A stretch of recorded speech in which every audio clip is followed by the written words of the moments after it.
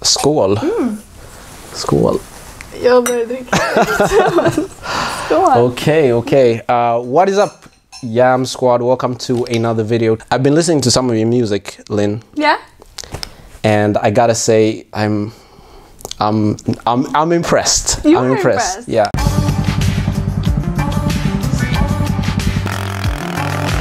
So what about singing? Like, cause you're called LIN the singer. Why the singer? Where does that come from? I think I just wanted to, it's a very boring thing. Actually, I just wanted to have something simple on all my social media. Okay. And LIN the singer. But the singer is like... Because I'm a singer. But it's so straightforward. It's like Iyambo the filmer. It's like... You can do a little bit better than... Yeah, you can do a little bit better than LIN the singer. Okay. Maybe like... have you heard Astrid S? Yeah. Yeah, she's got like... It's Astrid S. I need a better artist. Yeah, kind of like switch it up maybe. Damn it. Maybe now it's too late. It's not too late. But I need to think about it. I get a lot of Mariah Carey when I listen to the music that you... Like even the song which you're working on right now. Yeah. It has a lot of Mariah Carey vibes. Are you inspired by her? I mean, I love R&B. Okay. And I guess maybe it's a bit of her ad-libs and melodies maybe. Yeah. You know, like the vocals. Yeah. Maybe, is that what you feel? I don't know, it's just like, cause I was listening to the song today and I was just like, shit, that sounds like Mariah. Or like, you could make like a reference track to her. Okay. Without like, and I think she'll be able to take it without no problem. Yeah. So like writing lyrics and doing all of that, what made you start? What made you start creating, making music?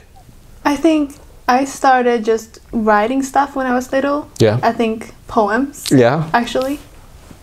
And I was reading a lot when I was little. So I think just like lyrics. I think I started with lyrics. But was there like an artist which you really were inspired by? Somebody which you were like, okay, shit, that's the one. Actually, not when I was little. Okay. But I always went to music school because I always had like great music teachers. Like even when I wasn't in music school, I had always had teachers who loved music and was playing music with us. My mom loved music. She put me in music school, and I was always in music school, but I always wanted to be a dancer. But is that music school, are you playing the piano? Because I used to play the piano. Yeah, but mainly singing in the choir. So I was always doing music, but I never thought I want to be a singer. Actually. But did you like go to church, or were you like because you said choir? Did you also go to church and sing a little bit in the choir there?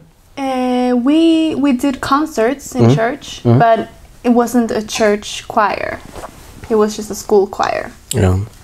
But I think I was 14 when it hit me that I wanted to do music. I wanted to be a singer. Yeah. But I had been singing for a long time, but I never wanted to be a singer. I wanted to be a dancer.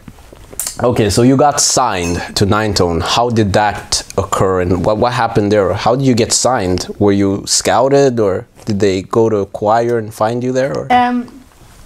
Ninetone. Yeah. So I was studying in London music. Okay. And I had been working on a song with a friend who's a producer, and we were doing this song, and we submitted it for a radio station in Sweden. Okay. Which is called P3 Osignat. Yeah. So they play artists that aren't signed. Yeah. And basically I just also promoted the song to everyone I knew, and I got everyone involved in like trying to get the song attention. And actually 2 labels contacted me from there. Yeah. And then I talked to both of them for a few months, and then I went with Ninetone. Why specifically Ninetone? Was it because it's Sundsvall, or? No, because I just liked, basically there was the producer who signed me. I really liked his sound, and I thought he was really good, and so I wanted to work with him. and the other label, they were doing other types of deals, and they wanted me to find the producer. And basically producing was what I wanted help with at the time. And they provided that. They were like, yeah, we can produce your songs, produce them really well. And that's pretty much why I signed with them. So you signed with 9 Tone, you started making music, and that's how we met? That's how we met. Yeah, and I found it very fascinating because that time I used to also kind of like make music, and I wanted to get signed. So I was like, oh man, I want to get signed. But then for some reason I started with YouTube and companies and doing all that. So I didn't really have the time. And then I saw how like some of the artists which got signed to 9 Tone and to other like record labels, it's almost like I don't know if it's the record label itself, but something happened there where people just stopped. Like a lot of people are just like jumping off like record labels. Why is that, you think? I think it doesn't really work, the record label model today, I think. Because TikTok, Instagram, the all of that. labels actually don't have that much money to promote and develop artists. They are kind of just counting on the artists promoting themselves on social media. Yeah. It's taking a lot of responsibility for that. And I don't think it's the label's fault necessarily, but I think it's just a new thing. The people that survive are the people that are good at music and good at social media. It's very hard to succeed by just being good at music because the labels don't have the resources to like push you. Okay.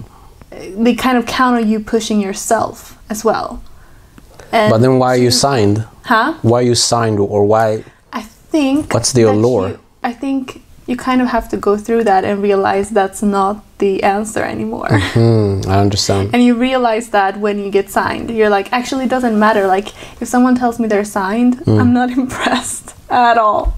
It doesn't mean anything. Well, what impresses you right now? Is it the followers? Have we morphed into more following, or? I mean, nothing impresses me. Something must impress you.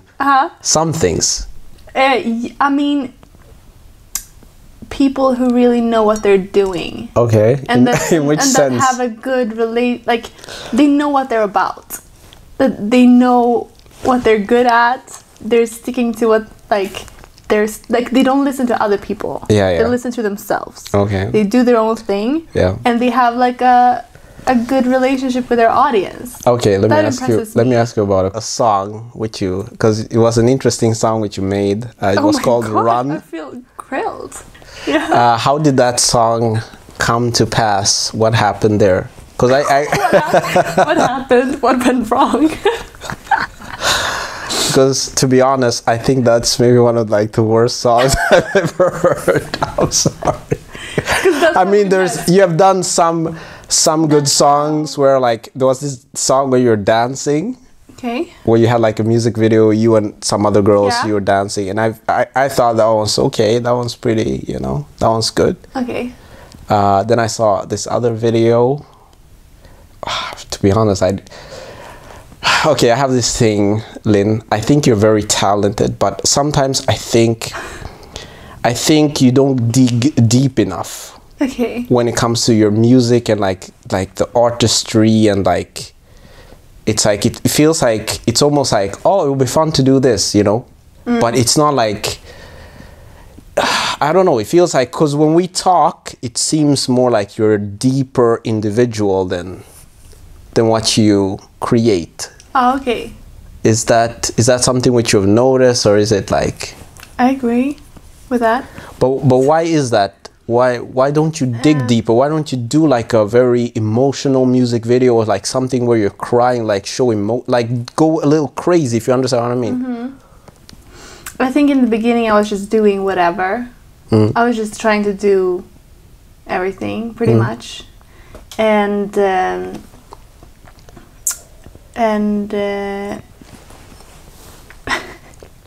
I do want to but yeah, it takes a lot of energy and time to like do these like big projects, and I've had ideas I have ideas, but it's just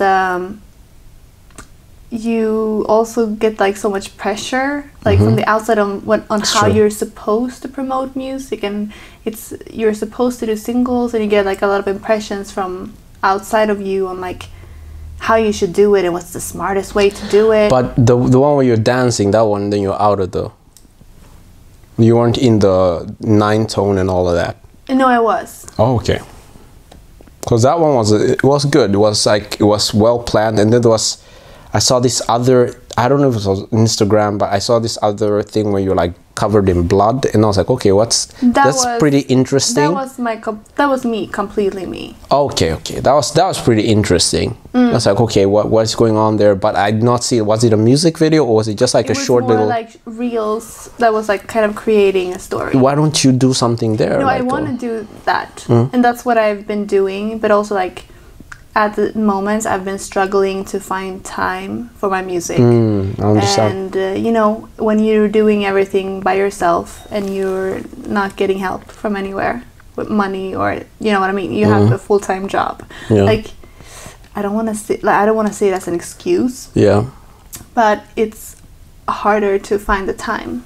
But how important is, like, creating for you? Like, how important is it to...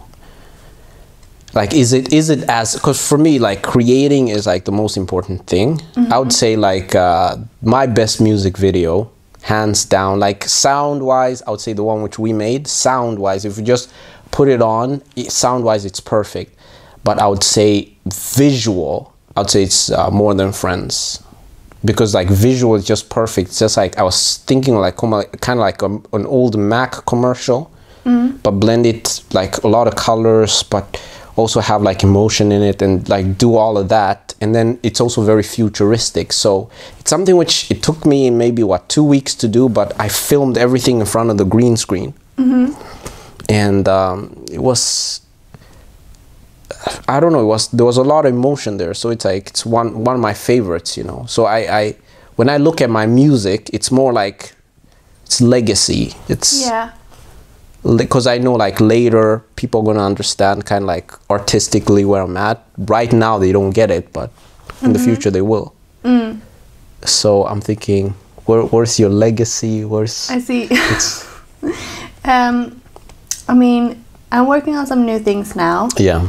And it's kind of like, I also don't wanna like go overboard with each song. I kind of just want to create smaller, shorter visuals for each song at the moment. I just want to start releasing more music, and I don't actually want to think too much about it. Yeah. I have an idea, a visual idea for the song, and I want to go and I want to create something. But what kind of themes are you thinking? Is more death, like, because the blood was interesting? Yeah, basically. Or is it more was like called Bonnie and Clyde? Okay. So it was basically, you know, Bonnie and Clyde. Yeah, of course. So it was based on that. I'm not born. So, I don't just watch like what is it called, like superhero movies. I was talking with someone like a few weeks ago or something, and they didn't know who Bonnie and Clyde was.